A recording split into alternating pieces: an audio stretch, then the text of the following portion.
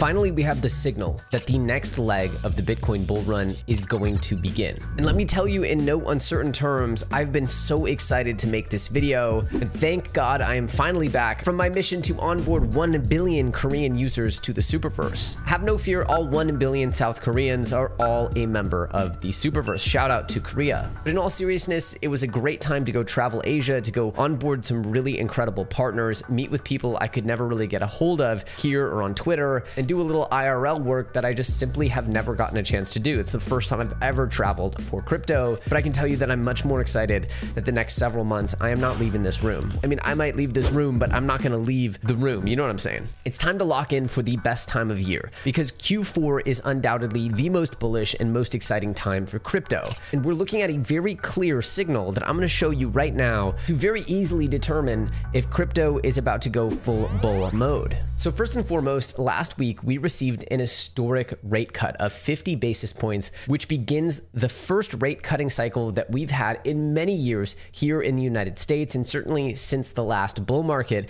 where they raised rates at a pace more aggressive than any other time in history. Now you'll start seeing charts like this with the Fed pivot of 1969, 73, 81, 2000, 2007, 2019, and now today. And as you can see highlighted are all these market crashes. Effectively right now, there is a huge debate as to whether a big aggressive rate cut should mean that the stock market will come tumbling down, as historically this has been a precursor and an initial signal that a recession is about to take place. So in order to know, are we going to Valhalla or are we destined for doom, we must understand if we are about to get a recession. And that is a really sticky term. We'll talk about that in just a few minutes here, but just know this is sort of the question of the day. Are these rate cuts going to begin a recession like they have several times before, or is this going to simply drive money, trillions of dollars off the sidelines, trillions of dollars that are currently sitting in money market funds and T-bills, and stuff them into our beloved bags? You see, shocker here, I agree with what Alex is saying.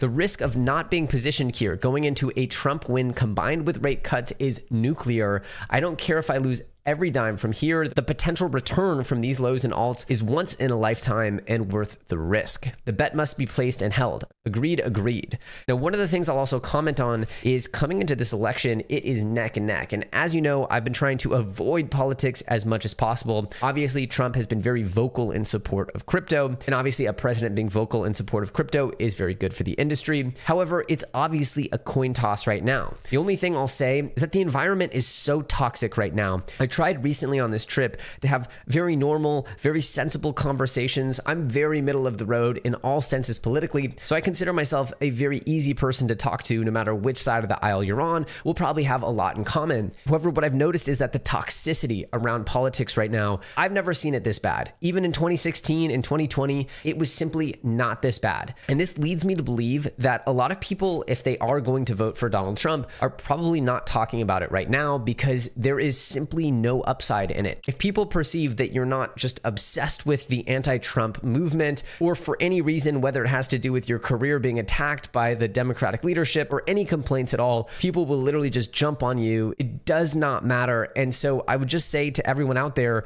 if the race is this close, I would assume that there's quite a bit of silent Trump support right now, as there was in the last few elections. But in my opinion, I think it's even bigger than the last few elections because the climate is just so toxic. It's so intense. It's so negative that I'll just say, no matter which side of the aisle you're on, just prepare yourself that the election might not go your way. No matter who you're rooting for or who you're voting for, it's gonna be okay no matter who wins this election. So take a breath and understand that both of these candidates will print money and Bitcoin will probably go up. So we're probably gonna win here one way or another. So I highly encourage people just to understand and maybe prepare themselves for different outcomes, potentially not the outcome you want, because God knows you'll look back at all these emotions, I think, in a few years, no matter which way this goes, and think, you know what, maybe I shouldn't have been worrying so much about something that I can't really control. Anyway, on to getting rich. So let's start here with Bitcoin's price action, because as you can see here, since the beginning of March, we put in the first sort of local high here with Bitcoin reaching 73.7 or something like that. And we've been in a series of lower lows and lower highs since then. As you can see, lower low, lower high, lower, lower, lower, lower, lower, lower, lower, lower, lower, lower. Now, this pattern has the potential, not the guarantee, but the potential to be changing right now. And that is coming from this little guy right here. As you can see here, this is the first higher low that we have seen since the beginning of March. So several months here that we've been in this downtrending pattern. And if we're able to break above this level right here, this $65,000 level, this is the big one right here. This is the last lower high. Any amount of money here above $65,000, especially if we close a daily above that, would be a huge sign of strength. Essentially, it's a really simple market here. As you can see, the market did get rejected right around that range. It's very typical that this stuff happens. The first move up here got rejected. But again, this one's a little different. It's not the same as the prior bounces up to range highs because this is coming off of a new higher low. So the bulls have a real chance here to build some momentum and to break out, but they really need to get it together and make it happen. This hasn't changed everything dramatically, but we are actually looking at the precipice of this market structure really changing. And if you've been paying attention to the altcoins over the last few weeks and really a month and a half plus, a lot of coins are significantly off their lows. 50%, 100%, in some cases 150% off the lows with some absolutely special coins. If you've been following, you probably know one of the ones at least that's been absolutely crushing it since it put in a low. But alas, I digress. We will get to all the coins that I think are going to print here in a minute. But again, we need to get over this last high, and that would be an official reversal of this market structure. Again, I'm more degen probably than you guys. I'm more risk on, more of a long-term believer here. Who knows? But I have been holding my coins and accumulating in the danger zone. I have not taken anything off of this market since we started the cycle, really since 2022. I have not taken any money out of crypto. I've just been adding and adding because I believe this cycle is going to print in an historic way. But to really understand, hey, look, what's the only boogeyman that I really see left here? Well, that would be if these rate cuts lead to a massive crash, recession, a housing crash, a stock market crash, that would take crypto with it. And that would be very, very bad for our backs. That is still a possibility. I don't think it is a guarantee like so many are telling you. And to understand why, we need to understand first, what is a recession? Because recessions are actually very tricky. The White House actually defined a recession as 2 consecutive quarters of real GDP falling. And the only problem with this is that we actually had 2 quarters of GDP falling back in 2022. And the White House came out and said, actually, no, it's not a recession, because they combined it with the unemployment rate and the jobs data. And they said, no, the economy is doing fine. So what's actually interesting here is, and this was research done by my buddy Virtual Bacon over there. I'm going to highlight his video here in a second because he did what I think of as maybe his best video ever, where he goes in and he pulls apart the recession data and shows you just how backwards and opaque this whole system is. You see, the National Bureau of Economic Research, or NBER, of course, NBER is something we all know almost nothing about because it's essentially 8 people in a room that go ahead and they decide, oh yeah, we're in a recession, or no, we're not. If we do go into a recession, here's the big thing. The S&P will drop, everything will drop a median of 15%. So you can expect maybe 10 to 20% here in the S&P as a drop, or a 10% gain. So either it's going to be bullish or it's going to be bearish, and there's nowhere in between. We are not sitting still here. But what I found crazy here, and I'm not going to play the video because it's like an hour long, but I highly encourage you to check out Virtual Bacon's recent video here where he says Bitcoin rally after rate cuts, don't FOMO just yet. And he goes in and he actually shows how this National Bureau of Economic Research, he talks about how essentially they come out with these the inflation data or the recession data. You can see how these red lines are when they actually declare that the recession has started. And you can see that throughout this history, the actual declaration that we're in a recession sometimes happens after the recession has completely ended. So if you're going off of the official, hey, we're in a recession or we're not in recession from NBER, you are essentially not playing the market. You're missing the entire move or a significant chunk of the recessionary move. And then the green line shows once they declared that the recession is officially over and that you're back in a bull market effectively, that's this green line, which you can see is sometimes years after the bottom. This is actually really crazy. And this data, I highly encourage you to check it out. But essentially you can see that this red line is showing that they declared the recession almost the last month or so before it was over. You can see again here that they declared that they were back in a bull market right before another recession in 1982. It's actually crazy here the way this works. So the more that you look at this data, the more you realize that the concept of recession is malleable because they already looked at what should have been a recession in 2022, didn't give it the recessionary definition, and we probably won't know whether we are in a recession or not until much later, way after that data is actionable for trading. So we need to trade this market, and unfortunately, the official recession designation won't be so useful to us. What will be, however, and this is where Dennis makes a great point, is if employment rises. If employment spikes,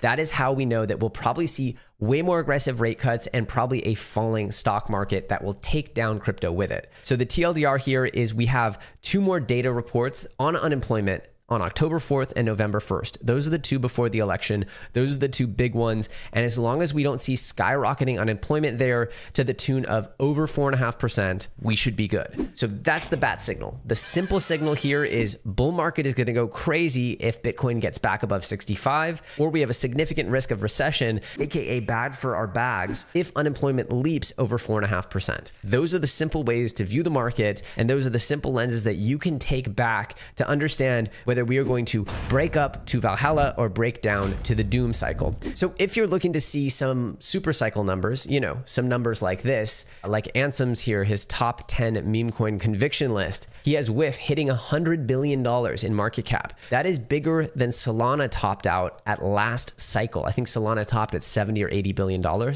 We have MOG hitting $50 billion. That would be absolutely astronomical. That's a 100x from the levels it's at today. Mu also hitting 50 billion. I mean, what I can see here is he pretty much did 100x's here, except for Giga. He has Giga hitting the same as MOG, and that would be maybe 200x from here. He has pretty much Michi doing 100x, a little more. What is the word for this? There's something above a moon boy. There's a Mars boy. This is Mars boy stuff. This is Elon Musk stuff. You are trying to launch rockets beyond our solar system. Does this mean that this couldn't happen? No, it could happen. It could happen. I couldn't help but comment here. I said, it's funny, I hold most of these coins, but if any of these happens, I would be giga rich. Giga rich is a very technical term. Don't get me wrong, like I want this to happen, but it's giving NFT mania and not the beginning of NFT mania. When the NFT season first kicked off, people were happy to make a few X's, but then over time, people started putting the value, the floor value of a Bored Ape at $1 million, the floor value of a Fidenza at $10 million. The astronomical price appreciation that people expected was, I think, the killer. So as much as I believe that meme coins will continue to do well, especially the ones that have managed to survive this washout, that's a good test right now. If this meme is bouncing hard off the lows, has a community that's intact and has managed to survive the last 6 months of chop, that is a great signal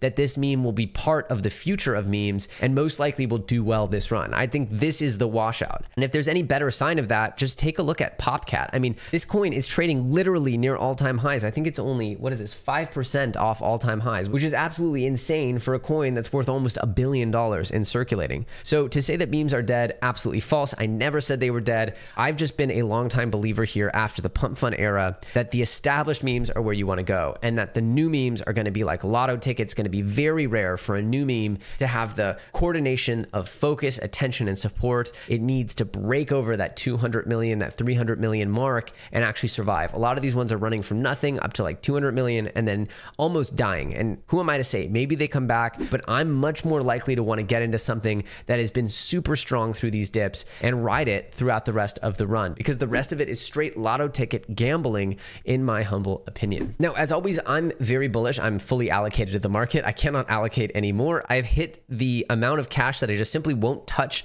to put in this market. Those are my living expenses, you know, my food, my bread, my water. As I get new income, I will inject it into the market, but I am fully allocated. I believe that we are going to be very bullish here until proven otherwise, until we get some massive recessionary indicator. I'm going to go full bull on this, and I will update you if anything changes. So with that question in mind, where am I going to be allocating? As you know, I have my high conviction buckets, as well as really 3 categories: AI, gaming, and memes. Now, of those, I will say that those buckets are pretty crystallized, and I have been getting a lot of people shilling me on RWAs, real world asset platforms, and with BlackRock having such a big interest in this. And the thing is, I don't like to fight the Fed, and I don't like to fight BlackRock. And in this case, Robbie Mitchnick here, who's the head of digital assets for BlackRock, has just done an interview where all he's pretty much talking about is tokenization of real world assets. So with me knowing that one of the biggest financial forces in the world, in the globe, and probably one of the biggest influencers in the financial space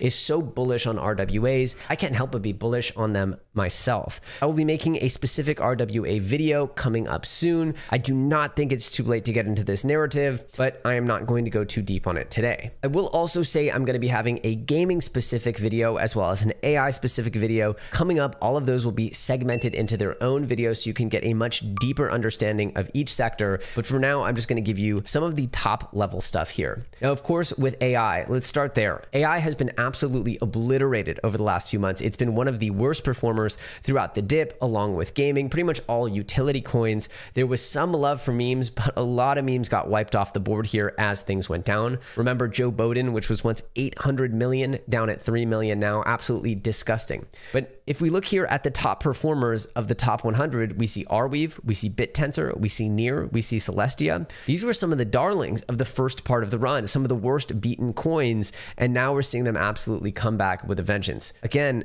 BitTensor and Akash have been my two main top tier category leader picks for AI, though there are some new ones coming into the frame. Again, Celestia has been something that we've been sitting on. It got beaten down from its $20 high, but these are the shiny objects that as the market gets more risk on should perform great. Just look at this move out of BitTensor. You can see it bottomed here in the low 200s. It hit that level back in January before it went on its next move. And as you can see, it just didn't want to go below there. It pretty much triple bottomed here. You could say it's a 4 times it's touched this support around the low 200s. And when the market was ready, boom, this is when it goes up. And that's the problem with waiting for the full bull signal. If you wait till Bitcoin's above 65, everything's pushing up, you might be buying things at 3-4 times off the lows. And maybe that's fine with you because it's probably going to go much, much higher than that. But again, you also risk just being caught a little bit midway through the rally and having to hold a significantly longer period of time before you can take profits, which of course has its own risk. That's why I'm a little bit more aggressive, because I find that being more aggressive at the lows, or what feels like the lows, is the way to feel much better as soon as we turn up at all. That's at least been my strategy. It's worked well for me. Next up, we have a really nice move out of Immutable X. We can see here over the last month, it has come off the lows of about $1.14. We can see here that was, it was down from about $3.60. So $1.14, you're talking about almost a, 67, a 2/3 discount that it came down to off of the local high. And now it's finally starting to break past this resistance and make its move back up. Now it's sitting about 50% off its recent high. Again, you know me, I think Immutable is sort of that leading game coin. It's nice to see it move back up. Honestly, it's been a while since I've seen some green here. I'm a big holder. I've never sold any of my seed investment into Immutable X, so it's really nice to see this one moving back up. In the AI niche, obviously, I'm a big fan of Akash. The stuff above it, I wouldn't say it's overrated. Obviously, I like BitTensor a lot. I think that's going to be one of the biggest performers of this bull run in AI. The coins very basically that I'm still holding, I'm excited about. AOS, Destra Network, I think took a significant beating, but they were one of the biggest and most pumpy coins.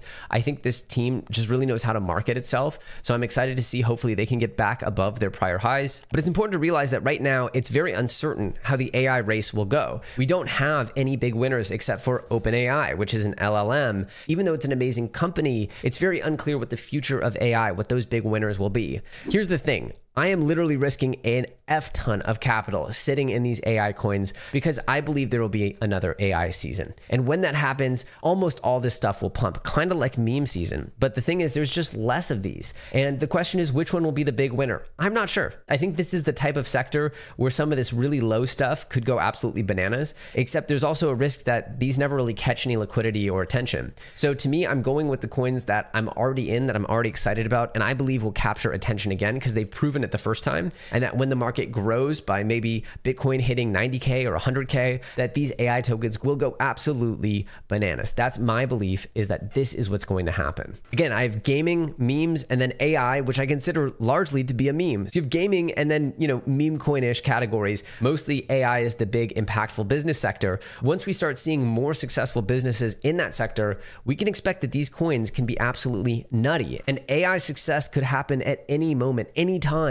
A company could come up with a radical invention in AI, and it's most likely that we will see meaningful innovation within the next 6 to 12 months because the pace of AI development is just mind-blowing. So to me, AI is a great place to invest. I will be doing a lot more digging into things like DePIN, the cloud compute marketplaces, the actual big data things going on, all of the different components of AI. I'll be going into it on a much deeper level in an upcoming video. Smash the like button if you're excited to see that one. I haven't actually said smash the like button in what feels like years. So I don't know. That felt good though. Smash that like, obliterate that like. Now onto my beloved gaming. Let's see, we've definitely seen some coins actually pumping up here a lot more. We had Moontropica and Carrot having really nice days over the last few weeks, but overall it's been a really tough last 6 months or so for the gaming niche. The biggest holds I have here are Immutable, Beam, obviously this one very super duper cool coin. And I talked at the very beginning of the bull run about Ronin, who have proven that they are one of the best distribution platforms for gaming. I'm going to be doing a much larger gaming video where I go into all of the updates. There's been some amazing updates across the space, and I feel like once again these are builders that are getting absolutely no love from the crypto community. In fact, I get openly mocked sometimes for being a gaming enthusiast in the crypto space. However, I do believe I will be having the last laugh, as this is simply the only category of protocol and product that has, in my opinion, the ability to gain mass adoption, to really onboard the hordes of users. I do think meme coin trading is awesome. It can be really fun. It can onboard users, but I do feel like on the whole, it's such a high skill game and such a low odds game of success that it's really hard to keep users when we're talking about the meme coins being the actual product that people onboard to. I just don't believe that that's the story of crypto. I think meme coins are a great part of crypto, but I think the actual consumer product is the video game. And that's why I'm so passionate about this sector. Now, while I will be doing a full update on Super, I'm not going to be doing it right now. I will encourage everyone, go to superverse.co/superfi. That's superverse.co/superfi, and you can actually upload an image here. Like for example, I can get my my John Hamm meditating image here, and I can put on, you know, a bandana onto him. You know, that actually one that doesn't look good. Let's put on this one. Let's put on this bandana. Yeah, that looks good. That actually fits his yoga vibe right now. You could put on the a bandana. You can put on some hair if you want to put on hair. Make him a Super Saiyan. Anyway, it's cool. It's easy. Download the image. You can make it your PFP really easily. Anyone who does do this, I will be following you on Twitter. So go ahead and superfy yourself and tweet about it. And I will go ahead and give you a follow on x.com. So there you have it. We have a very clear signal. If Bitcoin breaks above 65K, we are back in a high time frame bullish trajectory. And the actual target of that move would really be over 90K. I wouldn't see Bitcoin stopping short of 90K. In fact, I wouldn't see Bitcoin stopping short of 100K, though there might be some games to be played around that number. On the bearish side, let's just be completely real here. If we do end up seeing skyrocketing unemployment, meaning over 4.5%, over 5%, I would be bracing for impact, because that means the Fed is probably going to cut rates at a super fast pace, and it will signal potentially really big issues in the economy, which everyone would race to the exit and sell their stuff. Does that mean that we can't go bullish after that? Of course we can, but in the short term, we could see a pretty aggressive drop. So this is the first time we've had such a clear moment where we can say we are so back, and it's not just all-time highs. It's 65K. That is a line in the sand. Trade above it, and we are very bullish. In my opinion, though, because we're coming off of this higher low, and because altcoins have been super bullish the last month, it really feels as though that risk appetite is coming back into the market. And my money is that Q4 is going to be yet another storybook time for gains. As always, before we go, please check out NordVPN. It is absolutely the best VPN on the market. And if you're in crypto, you are taking massive unnecessary risks by browsing your favorite crypto sites without NordVPN enabled. It is the safest and, in my opinion, the best product, the cheapest on the market for the quality, and you can get a big fat juicy discount by signing up for NordVPN with my link in the description. As many of you know, I was hacked in the past, and it all came from data leakage from not using proper protections like we see here with NordVPN. They have a 30-day money-back guarantee, so please check out Nord. You have nothing to lose by trying it. And as always, we want to thank them for sponsoring the channel. If you guys enjoyed this episode, make sure to check me out on Twitter, where I publish much more frequently, x.com/EllioTrades, and I'll see you very soon on the next episode.